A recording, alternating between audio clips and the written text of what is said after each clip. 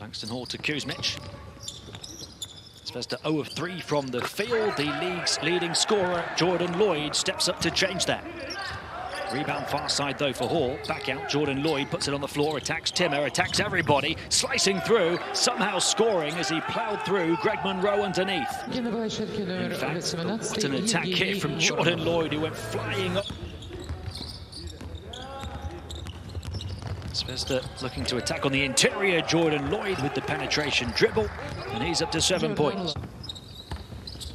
Loyd on the move, receives it now on the perimeter. Momentarily look to draw the double team, bounce pass through to Kuzmic, who rises to finish at the rim. Shved on the bounce to the foul line, kicks it back out. McCollum misses. Here comes Jordan Loyd again.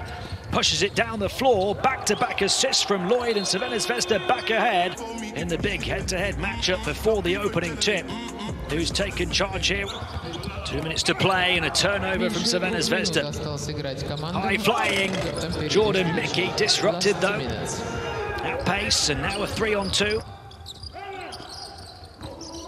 Loyd getting in. He will get the layup to beat the buzzer, but that will do it. Khimki have liftoff, and as coach Kortinitis' team put their 5-game losing streak behind them.